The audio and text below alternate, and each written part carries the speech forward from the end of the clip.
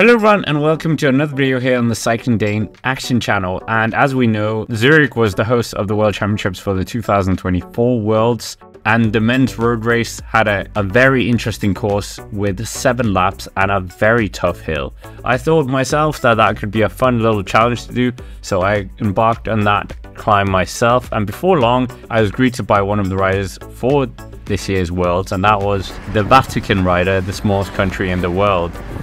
And I wished him well, and then headed on to try and find other riders as well, knowing that they were here, and that was quite interesting. Before long I was passed by a squad of orange riders, and that could mean only one thing, and yes, I was thinking of the king, the god, the myth, the legend, the current world champion until the road race, and that was of course Mathieu van der Poel. And there he was in his living, breathing self, and absolutely astonishing to see him racing past the Hong Kong team there.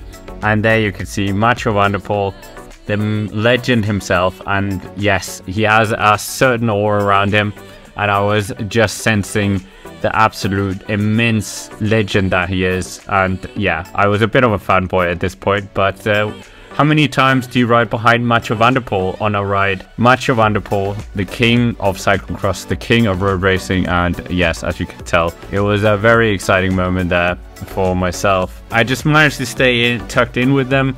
The climb itself wasn't too hard at this point, and there was a bit of a plateau as well, so I just made sure to stay on the wheel and not get into any trouble with the riders as well.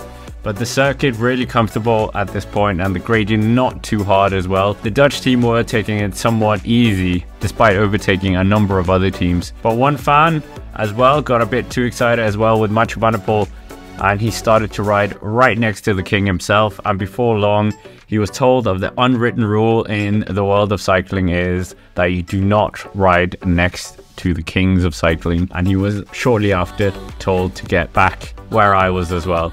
But Mathieu van der Poel, the king, the myth, the legend, I will certainly still be a fan.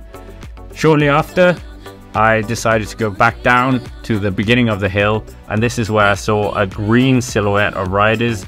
And before long, yes, that was of course another one of the kings of cycling at this moment, TADEJ Pogacar, the man on the verge of a triple crown, and a few days ago also the man that I happened to sit and listen to an interview with, we did over in the Cycling Dane Extra channel.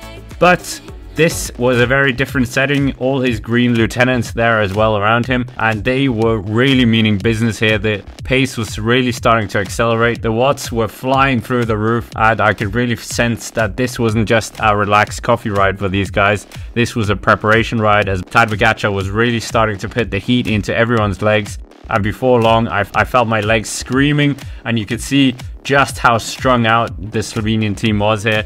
TADEJ Pogacar was taking no prisoners. He absolutely was accelerating hard on this very steep climb, and before long that meant that all my energy was absolutely gone, and before long the Slovenian team left me for dust, and that bit of effort just did leave its mark on my legs. But Jan Tratnik, I managed to catch up with him, and him and we cycle up the remainder of the climb together, which was very nice. Not long after, I bumped into the British team as well with Tom Pidcock, and that proved a bit of an interesting affair as well. And after that, even the 2 American riders of Matteo Jorgensen and Brandon McNulty crossed my path. Not long after, I bumped into the Spanish team, and here I could really starting to feel the burn, and it was time to just get some energy with the help of this.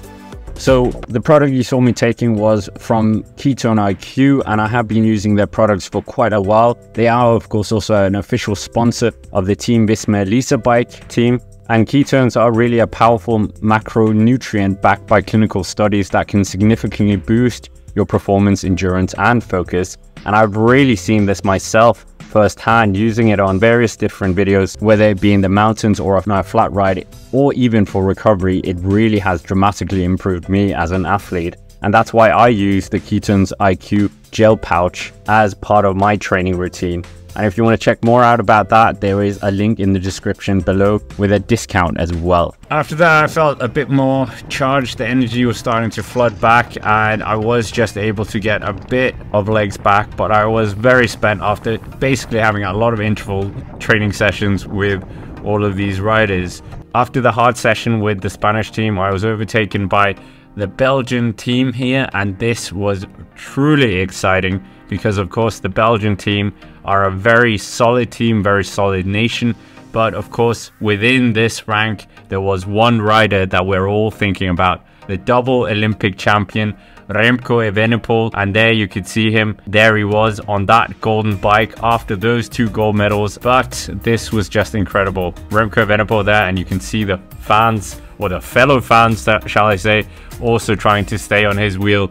But Remco Evenepoel, I was trying to just make sure that I was the one who was going to get on his wheel, and there you have it. I was just making sure that I was going to win this battle for the most lucrative wheel, you would say, in cycling right now, courtesy of that golden bike. One of the favorites for the race, a former world champion on the road as well. But this angle didn't do it justice, so let's just change to a second angle just to capture the whole scene here with the Remco Evenepoel on that golden bike. And Remco, yeah, the battle there, I even had to have a picture as well, being a fan.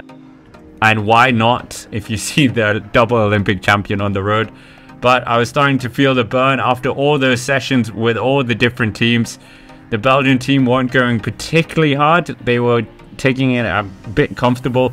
But when your legs are spent, it's hurting quite a lot. But Remco Evenepoel there, it was just such an incredible sight seeing that golden bike, seeing the Olympic champion, and one of the key favorites for the race as well. The Italian team were going a bit faster, and they just overtook the Belgian team there, but I was not gonna meet that acceleration by the Italians.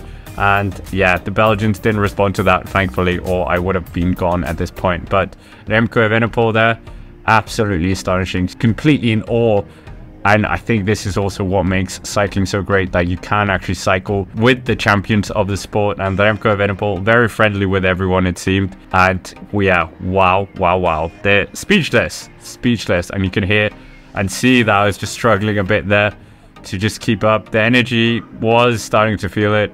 I think at this point I'd cycled with probably 20-30 of the riders.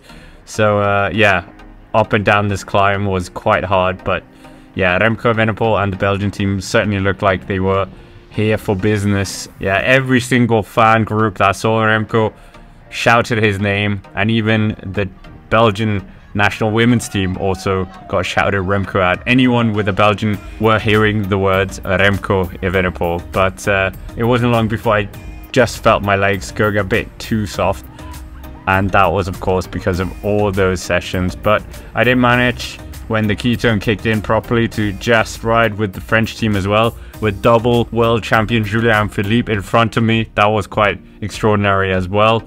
And after that, just seeing the star of Ireland as well, Eddie Dunbar, the man who won 2 Vuelta a España stages. But that was basically it for my day, seeing the beautiful roads of Zurich and seeing some of the biggest names in the sport as well in a very short period, which was very incredible, to be honest. And yeah, that's basically it for this video. If you haven't already, make sure to subscribe to the channel here on the Cycling Dane Action, and hit the like button as well. That would really help us out. And if you want to check out Ketone IQ as well, there's 30% off if you use the Cycling